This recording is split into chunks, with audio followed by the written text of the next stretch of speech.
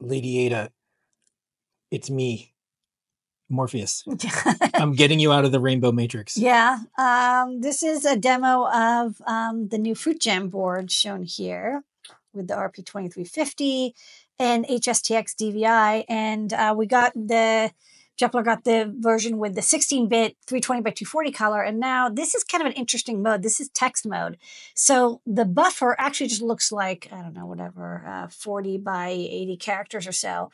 But if you zoom in, you'll see it's rendered really beautifully because like the resolution is like 720p, but you can only write text. Like there's a font that this library comes with. And this is actually from the Pimoroni DVHSTX library. But we got it working with an Arduino. And this can be really cool for projects where you just want to show a lot of text and you want like high resolution, like a very beautiful look. I just really love this font. And I think, of course, you can add. Looks right.